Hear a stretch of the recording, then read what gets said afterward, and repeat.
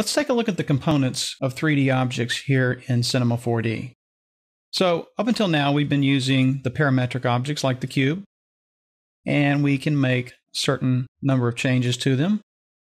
We can change the size and shape, we can turn fillet on, we can add subdivisions, but we can only do so much with it in this state. So when we're ready to continue modeling further, we need to turn our objects into editable objects or polygon objects. And to do that, we click this button right here, or C is the shortcut for it on your keyboard.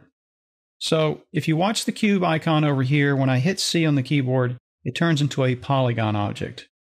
At this point, we have access to the points, edges, and polygon faces of this cube, and we access that information through these tools over here.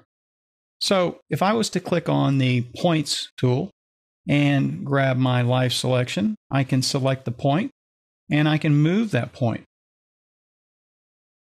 If I select my edges tool, I can grab an edge and then I could pull that edge out.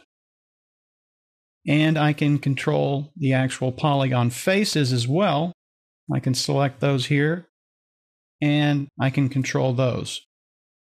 So now with that information, you have a whole new level of control here. There's a lot more that you can do with this object. You could select an object and then select some of your extrude tools, and we will go into these in an upcoming chapter. You could select the extrude inner, extrude this down, and then extrude it backwards to create something like that. Just undo that.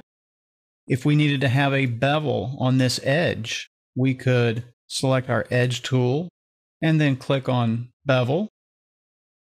And then we could do something like that. So converting your objects to an editable state takes it down to the points, edges, and polys. And that's where the real control in modeling comes in.